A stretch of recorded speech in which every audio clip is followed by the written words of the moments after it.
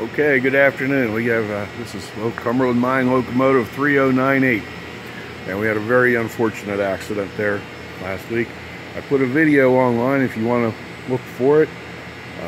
Look for CCRX 6700 broken locomotive coupler, and I'll give you a detailed explanation in that video of what happened.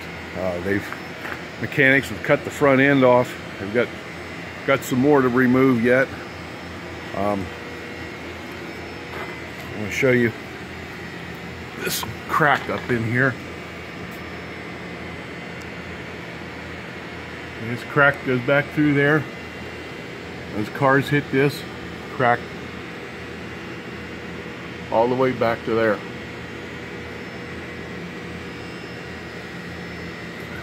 That's the main frame. Okay. Get up under here. Crack this side too. You can see this right in here. A lot of weight. Hit this.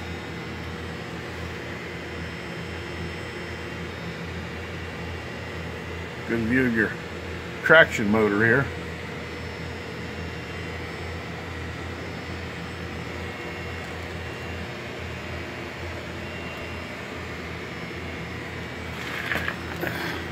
That plate I just showed you is part of the main frame. It's 3 inches thick. So can you imagine that force it took to crack a 3-inch thick plate? This main frame runs all the way from this end of the locomotive all the way to the other end. It's one solid piece.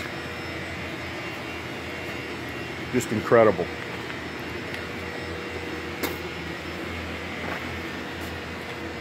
Back.